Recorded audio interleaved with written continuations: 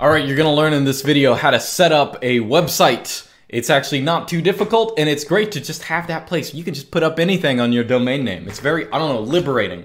So in this video, I'm gonna show you how to set up a website with an nginx server. We're gonna have Certbot to do our HTTPS, all very easy. And in fact, I'm even gonna show you the password to my server, and you still will not be able to get into it. Oh, that's a flex. How do you do that? Let's find out. Okay, so anyway, you need two things to have a website. One is a domain name, and one is a place to host your website. So here I have all my domain names here. We're going to be using this one here, uniboomer.com. So I'm going to open up the DNS records. Now, if you want a domain name, I highly recommend Epic. There's a link to them below. Basically, you can get like an XYZ domain for like, I don't know, like the fee is like $8.50 or something a year. Actually, I think the introductory rate is something like 6 cents a year. So at least get one to play around with it. But anyway, I have this domain name I'm not doing anything with. So that's one thing you need, the domain name. You also need somewhere to host your website. So I'm on Vulture here. Actually, there's a link below too. I think if you click my link to them, you get like $100 credit for your first month to play around, which is more than you can ever need because it's actually extremely cheap. I'm gonna go ahead and deploy a server here. So this is going to be the server our website's on, and of course, in addition to a website, we could, have email, we could have, I don't know, whatever kind of servers you want, host your files. I'm just going to click whatever here. I'm going to say, let's say we want it in New York. For the operating system type, I'm going to be using Debian. The instructions I give here will be pretty much for Debian or Ubuntu. There might be minor differences, but I'm going to pick Debian. That's the traditional choice for hosting. If you want to be really cool, you can use OpenBSD or something, but I can't give you the directions for that because I haven't done it. And for the server size, you do not need anything big. You don't need to spend all this money. Just get the cheap one. I've gotten along fine hosting all my websites on the cheap one. So I recommend the cheapest one that is not IPv6 only. They do have this IPv6 only option. That might be a little hard to have a real website with. But if you don't know what IPv6, IPv4 is, it doesn't really matter. But I will say you should enable IPv6. We'll actually set that up just to have it. It's good to have. But and notice they also have DDoS protection and stuff like that. But I've never gotten that. So down here it says, what do you want your server to be named? Your host name, I'm just going to call it Cabin. It's going to be the Uniboomer's Cabin. And I'm going to deploy this server right now. Okay, so that's going to take a minute or so to update or get everything configured. In the meantime, let's talk about how you want to log into your server. Okay, so you might think that you got to know your username and password. Nah, I don't know my username and password. What you really need, the real secure way to have a server is to get an SSH key pair and log in with that instead of a password, okay? So SSH, let's say I want to log into my personal website. Well, I can just run SSH and then log in like that, okay?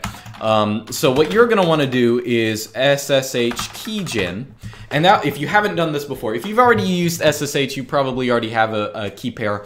But if you have not, run this command and it will generate a key pair for you. And basically, you're going to identify your computer with a key, and we are going to tell your server, allow this computer to log on, if you have the proper key to log on.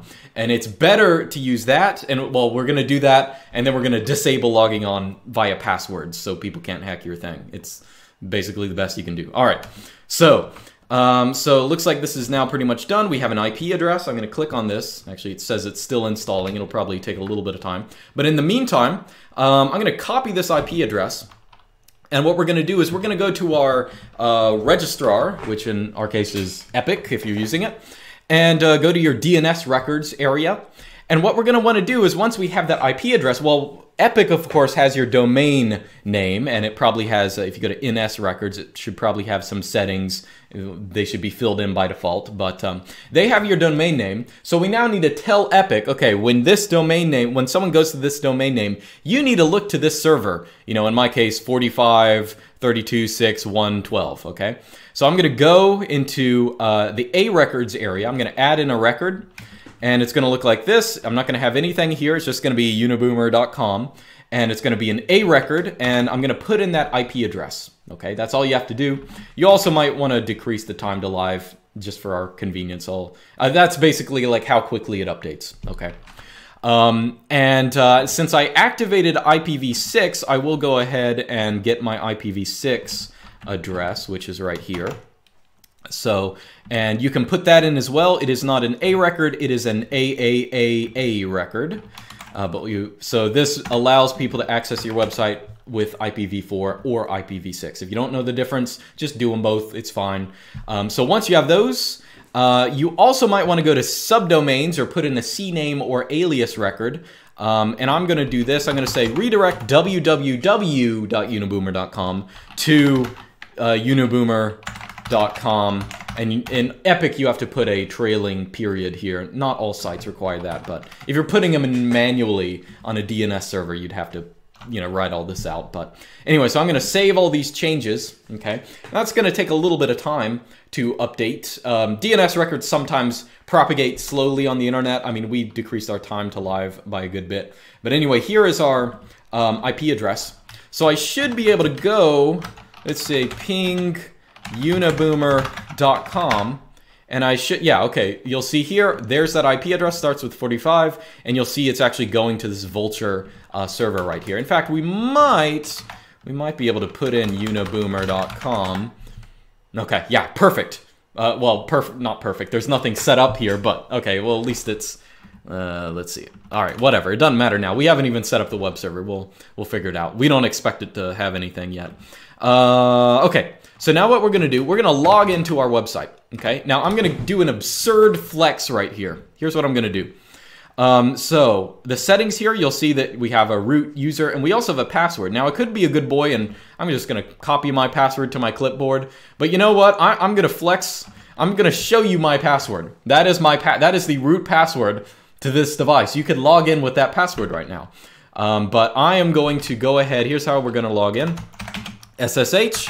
Log in as the root user. We're going to log into that server at uniboomer.com. Okay, first thing it's going to do is it's going to bring up this thing. Oh, you're connecting to a new server. Do you want to continue with this new fingerprint I'm getting? Just say type in yes. So now it's going to ask you for that password. I copied it in my clipboard, so I'm going to paste that in. And now we are actually in our server. Okay. Oh, please don't steal my password. Let's actually talk about the password first. Okay. So here's what we're going to do. Now, if you just made a key pair on your main computer, I'm going to pull up a terminal in my main computer. Here's what you can now do. You can say SSH copy ID and then run this. Okay, you're giving it an input file, and that's going to be an SSH ID RSA pub. Okay, you're saying, okay, copy the ID that I just got from my SSH, from doing that SSH gen key command. Copy it to root at uniboomer.com. Okay, run that command. Why is that not working? Uniboomer.com. It might just be because the DNS records have not updated. I might have to wait for just a second. Okay, yeah, it just took a second. It had to, or it might have been my local internet that wasn't working. So anyway, it's going to ask for your password for your server. I am going to paste that in, run it, and it's going to say, now try logging into the machine with SSH root at uniboomer.com. Let's actually try that out. So what that will do is now our server knows what computer we use, okay? So again, back your key up, because now this key is your thing for getting into the server. You don't need a password, you can just use it to get in. Now, the real reason you use this, you might say, okay, great, now I don't have to put in a password, but the real reason you want to use this is for this. Go into etsy ssh.ssh_config. We're gonna go down to password authentication, and we're gonna say no. We're going to say use PAM. Actually, let's see if it's already written in the file. No, it isn't. Use PAM. Say no. I think that's the most important one. And challenge response authentication. We're going to say no. Use PAM is not colored, but that should be the right one. So if we now go back here, system CTL restart, or we'll just reload SSHD. I don't know, maybe you should restart it. Maybe I'll restart it just for fun. But that should make it so that it's impossible now to log into the server with your password. You now have to have that SSH key. Now that, even though I just showed you my password a second ago, you should not be able to log into this machine. All right, sounds good. All right, so in the meantime, while I had turned off the video waiting, I had actually run 2 commands, or actually 3 commands. Apt update on my server to update all the packages, so they should all be updated, and upgrade to, upgrade whichever ones I needed to. So it's a good habit to just go ahead and run those. Additionally, I installed 3 programs, apt install. This is the important, well, they're all important ones. This one is this thing, nginx, it's pronounced nginx. That is your web server. Install also Certbot. This gives you HTTPS on your website, so it is nice and secure. Even if you're not using password forms, you're going to want HTTPS, especially because search engines just prefer it nowadays. And you'll also want to install Python Certbot nginx. Okay, so as I said, I already installed all these, so now they're here. Let's figure out, what do we do now? Okay, so nginx's configuration files are going to be in nginx, etsy./nginx. And the real things we want to look at right now is the stuff in sites available. Okay, so these are, okay, hold on. I cannot stand not using vi mode in the shell. It's just so hard. I don't know how people do it. Actually, so what I'm going to do here is I'm going to go into my nginx folder, okay? And there is a default profile here. I'm going to copy that to another file in the same folder that is, we'll just call it cabin. That's going to be the name of your web profile for that site. And I'm going to edit that with Vim here. Use whatever text editor you want. Look at all these comments. Let's get rid of these comments. Let's see. We'll say global, anything that has white space and then a £, delete that. Okay. All right. So, in here, here's what we're going to want. We're going to want it to listen on port 8, get rid of the default server stuff, and we're going to want to give it a file directory to look at when you're looking for this, when you're looking for uniboomer.com. So let's say, we'll just call it cabin. It's going to be the location. The index is going to be your index file. It's going to be that file, like if you just you type in uniboomer.com, the convention is to go to index.html. Okay, so we're just going to keep it there. And server name, we're going to put uniboomer.com and www.uniboomer.com. Okay, and that should be about it. So once you've edited that, in nginx, you are going to want to link. You're going to want to go make a symbolic link from that file that we just made and put that into sites enabled. Okay, now if you run that, that should work. And then systemctl reload engine. Oh, wait, one more thing I want to do. I want to go ahead. Well, I guess we could go ahead and enable nginx, but let's make a directory that is var www.cabin. That's the place that we're going to put our website, and let's go ahead and go to that directory, and let's make a little page here. Okay, so look, again, our index file is going to be called index.html, so I'm just going to put some stuff in here. The Uniboomers cabin. Okay, just random HTML. So here is a sentence. Okay, can be whatever. All right, so now that we have that, we have like a file in our actual website. Now we can do this. We can do systemctl reload nginx. Okay. Now one last thing you want to do, you want to actually install Certbot. Or you have Certbot installed, but you want to install it for your domain. So we're going to run Certbot nginx. And this is going to give you HTTPS for your website. Now it's going to ask for an email address if it's the first time you've run it. I'm just going to give them mine. Agree to the terms. They're not bad. It's just free software and stuff. But they do ask if you want to share your email. I will say no. And then it asks, what names do you want to activate HTTPS for? I'm going to say 1 and 2. And it's going to take just a second. Should take less than a minute. In fact, I won't even cut the video. I don't think it'll take long. So that will, okay, great. And it'll ask, do you want to redirect? Say yes, say 2 for yes. Okay, that will just automatically redirect HTTP to HTTPS. now that that is done, the moment of truth. Let's go over here. Oh, my face isn't here for the React. Let's see. So we'll go uniboomer.com. And yep, look at that. There's a website. You know, that's all of this is the setup. You now have a website. You now have, it's at a domain name. You should be able to access it with IPv version 4 or version 6. If you don't know what that means, that's great. It is also HTTPS secured, which is very, very nice. You have secured connections. So now you just got to go here, write whatever you want, do whatever you want, start, I don't know, figuring out how to make the website. That's part of the fun side. But I'll do some videos on that later. Okay, so one more important note. So we do have HTTPS, but HTTPS, your certificate will expire every couple of months or whatever, or maybe like a year or whatever.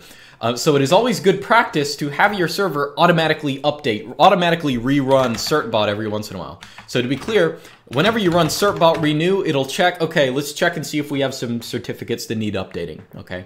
Or at least I think that's a command. Let me see what it is on my other server, because I always forget exactly what it is. Actually, cron tab E. Okay, yeah. So I have basically what I have here is just do this. Okay, run cron tab with the E option, and then I'm gonna put in this command here. So 111 ... certbot renew. Certbot renew. Okay. Now what that is for is it will every month, at the beginning of every month, that's what this syntax says, like, but at the beginning of every month, Certbot will run to make sure that if it needs to update anything. So that will take care of, you know, updating HTTPS. Okay, so here's our website. Great. Now it sounds like, oh, that was a lot of work, but adding new stuff is actually pretty easy now that you've run through this process before. If you want to add other websites, you just, you know, get your IP addresses or whatever, put them into A records. If you want to have new subdomains, you can put them in there. Now you can host multiple websites on one server, on one IP address or whatever. That's what I have. I have a couple different domains directing, you know, their A records all direct to the same server.